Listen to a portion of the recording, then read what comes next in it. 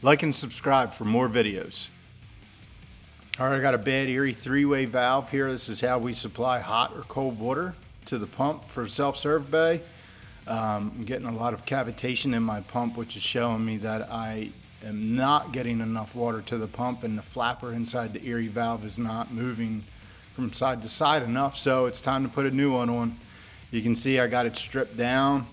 Now I'm putting it back together. I got a couple new fittings. I'm going to reuse some of the old fittings. Just getting everything piped together again here. Reusing the check valve and the strainer.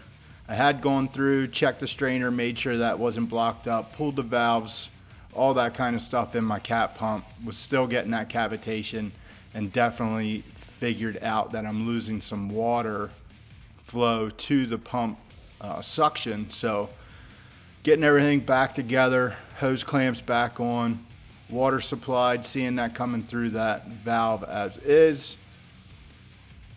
Now I'm just going to get the wiring back, get my seal tight back inside the valve here.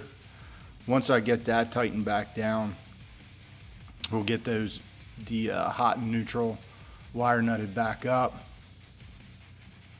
Having a little trouble there. Get my wire nuts on, and then we're going to put this pump back into service and give it a check and see if that cavitation goes away.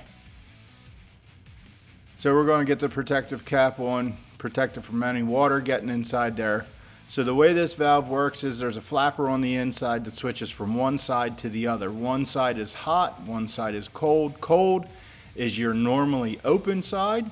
Hot is your normally closed side. So when we put power to the valve, it switches over to the hot side, and that's it. Kleen-Rite.